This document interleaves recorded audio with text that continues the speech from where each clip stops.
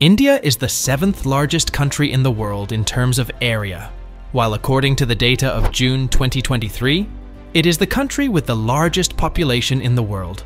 Providing basic amenities to India's population of over 1.42 billion has always been a problem. But along with the improvement in the industrial sector, the economic development of the country is also accelerating, as a result of which the work on many mega projects for the people is going on at a fast pace. The country, one of the world's fastest growing economic powers, has focused on transportation over the past decade, including a number of road and rail projects. A significant amount of money is being spent on improving infrastructure in the country, building new roads and improving the condition of existing roads. This approach to transportation is expanding infrastructure, which can reduce poverty in rural areas, increase employment opportunities, and accelerate economic development between urban and rural areas. The Mumbai-Ahmedabad corridor was introduced along with other 5 high-speed rail corridors in the rail budget of 2009 to 2010 by the Government of India. Prior to the feasibility study, the authorities had expressed the expectation that the maximum train speed on the nearly 650 kilometers long corridor could be set at 350 kilometers per hour, over twice as swift as country's existing railway. That is, when this modern and high-speed railway becomes operational, the travel time between Mumbai and Ahmedabad will be reduced to about 2 hours. Like most countries in the world, high-speed railway is a long-standing dream of the people of India, who are eager to see in their country all the modern facilities that any developed nation can afford. Regardless of the expectations and wishes, despite the passage of 6 years, the Mumbai-Ahmedabad high-speed railway project is still in its early stages, with very little chance of completion in the near future.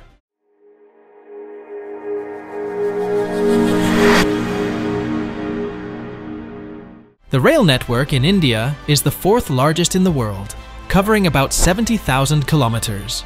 Thus, India is fast on the path of economic development, but its railway system is still 160 years old, slow, overcrowded, and uncomfortable.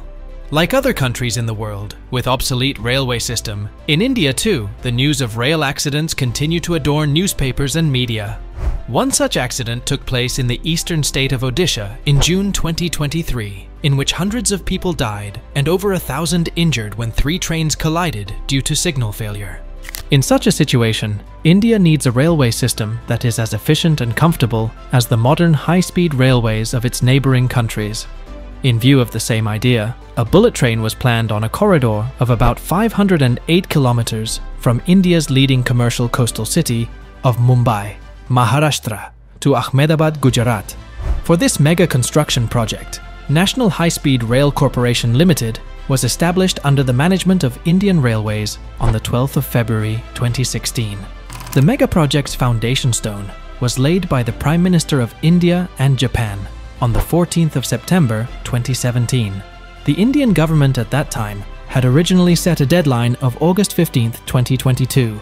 The route of the high-speed rail project under construction between the 2 major cities and economic powerhouses will consist of 12 stations, while 155.78 kilometers of the corridor will be in Maharashtra, 348.04 kilometers in Gujarat, and 4.4 kilometers in Union Territory of Dadra and Nagar Haveli. The state-of-the-art engineering project is estimated to cost $15 billion, including 24 train sets. The Japan International Cooperation Agency is providing $12 billion as a loan for the project, with repayments scheduled to start 15 years after the project becomes operational. The remaining part of the amount required for the project is being provided by the governments of Maharashtra and Gujarat.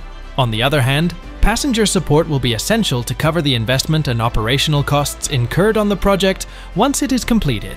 According to an estimate, 50 million passengers will be required to travel on the bullet train to achieve this financial goal. The Mumbai-Ahmedabad high-speed rail will incorporate the same Shinkansen train model that is also operational in Japan. Apart from their excellent speed and increased safety, these trains are also known for reducing environmental impact. Energy savings and advanced braking systems reduce carbon emissions compared to other modes of transportation. 92% of the track of the Mumbai-Ahmedabad high-speed rail mega project will be elevated through bridges and viaducts 10 to 15 meters above the ground. which will bring many benefits. This approach would allow for the crossing of rivers and existing infrastructure, which would significantly reduce its negative impact on the environment, while also simplifying the land acquisition process. According to NHSRCL, upon completion of the project, the daily estimated number of passengers traveling in each direction of this corridor will be 17,900, while the total number of passengers for 35 trips per day will be 92,900. Engineers working on the project are facing various challenges in crossing the Thane Creek in the eastern part of Mumbai. This is the only location in the entire route where the width and substantial body of water has come up as a roadblock. To deal with this problem, instead of building a bridge over the sea, it was decided to build an underground passage. Work on the tunnel began with drilling and blasting, and its walls were supported by reinforced concrete structures.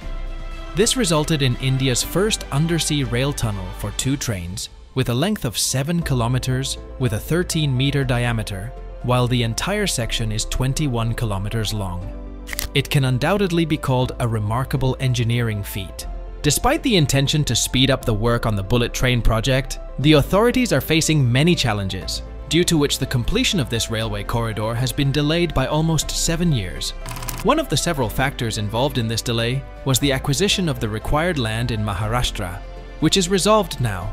Like the challenges faced by developing countries, project priorities in India are subject to change of government. After the change in the government, this debate is also characteristic of such countries that whether this project can cater everyone's needs. The full benefits of this innovative project can only be realized if India prioritizes the high-speed railway system while also focusing on solving existing infrastructure issues. Bullet train and other similar projects will go a long way in making India stand out as an infrastructure powerhouse globally. There are immense opportunities for tourism in the Indian dimension, and the development of transport means we'll further highlight this sector at the global level. Not only this, but such mega projects also attract foreign investment, which plays a significant role in India's rapid economic growth. India believes that the Mumbai-Ahmedabad high-speed railway corridor is the starting point of a proposed bullet train network to be spread across the country. In such a situation, full attention is being paid to the development of roads, which will further strengthen the general infrastructure. However, the pace of construction activities on this bullet train project cannot be described as fast, but the continuous work on this project promises that in the coming days, India will be able to host many such public projects that play a fundamental role in making any developing country a developed nation. With the passage of time, India is making significant efforts to join the ranks of countries that have strong infrastructure. The people of India are confident that after the completion of many such projects, the existing infrastructure of India will become a thing of the past in the next few decades. What role do you think projects like the bullet train can play in a developing country? And how can they be turned into beneficial projects instead of an economic burden on the nation? Do let us know your feedback about this and share if you like this video. Like and share as much as possible so that we can keep creating more such videos for you about other construction mega projects of the world.